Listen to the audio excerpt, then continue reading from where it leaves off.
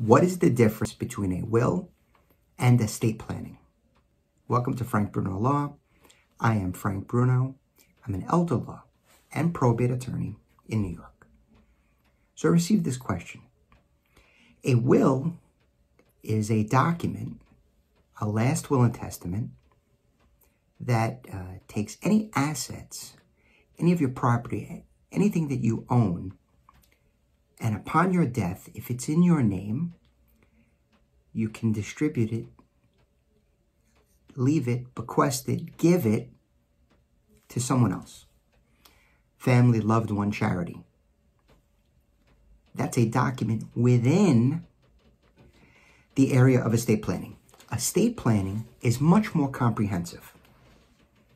It's the idea of the estate is all of the things that you own, right? There's many different definitions, and I could probably explain it in more flowery terms and bigger explanation. But really, it's all of the things that you own. I've explained estate in a number of ways. But everything that you own is your estate, and estate planning is the plan to get rid of your estate. That could include a will. It could also include a trust. It could include beneficiary designations or the use of joint bank accounts or life insurance or payable on death accounts or in trust for accounts. It's a plan. A plan should go from A to Z. And think about all of the things, all of the concerns that you have.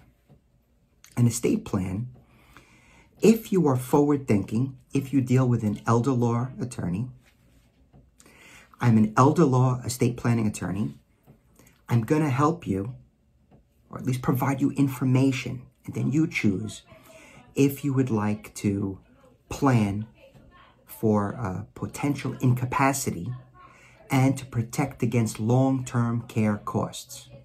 So a will is a document, and an estate plan is the larger picture. And now you know. Thank you for being here today. Congratulations on making it through. I appreciate it. Have a great day. Make it a great day. It's all up to you.